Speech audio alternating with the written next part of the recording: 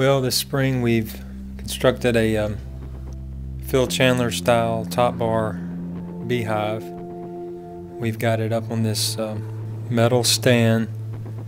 We made it out of cypress, put a little tin roof on it. We got us some bees. We prayed that we'd get some, and God provided us these bees locally for a good price. We're gonna install them today.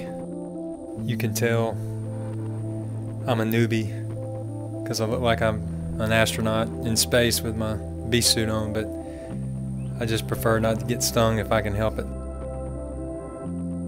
We're gonna fast forward here to where I got the queen out, and I pulled the cork out on the candy side, little white candy they had in there. Keep her in there until the bees can get used to her. It had a little wire connected to it. I'm gonna just twist around a screw on top of one of the top bars and then push them together and let the queen hang down there in her cage. This is something we've been researching and wanting to do since 2011. We're finally getting around to it. I got a lot of good information from YouTube and other places.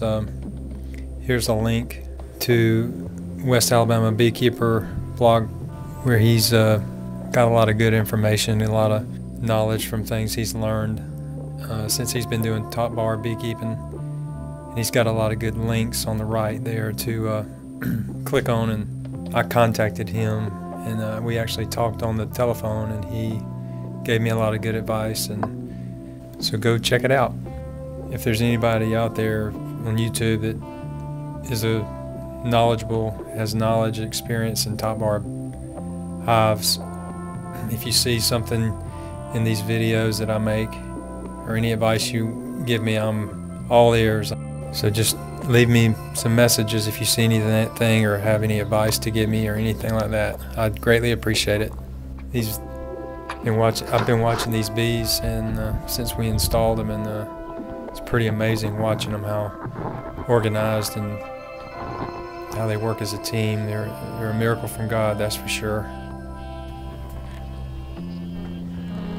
We got some close-ups here underneath the beehive where you can see up under the screen there where we've got our little feeders. We made that Phil Chandler style. He's got a YouTube video on it where we got these 2-quart jars where we're feeding them.